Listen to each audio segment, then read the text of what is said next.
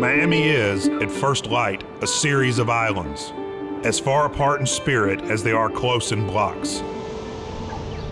Most Notre Dame and Alabama fans in town for the national championship game woke up today in the most famous of those islands, South Beach, stepping into a dreamscape of pastel deco and tireless house music, and unce that accompanies even breakfast, tight bodies and palm trees, and $300,000 cars, Crockett and Tubbs.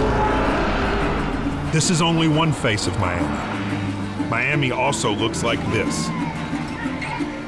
Miami is men, women, and children from nearly every country on earth. Rich and poor, Democrat and Republican, straight and gay. People come here searching for safe harbor or acceptance, for a brighter future or freedom from their past. It might seem foreign, exotic, but really it's the most American of cities, a place built by immigrants. Their energy fuels the art, the fashion, the dominoes on Calle Ocho, the neon on Ocean Drive,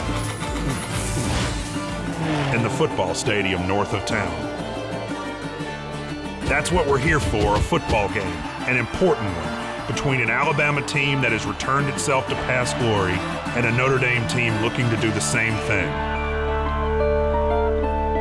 With the stadium close to exactly nothing, it's easy to think that this game has nothing to do with all those other islands of Miami. And yet there's something perfect about these two teams facing each other here in this strange archipelago. And Beretta intercepted by Teague. George Teague to the end zone, touchdown. This is where Notre Dame should play Alabama.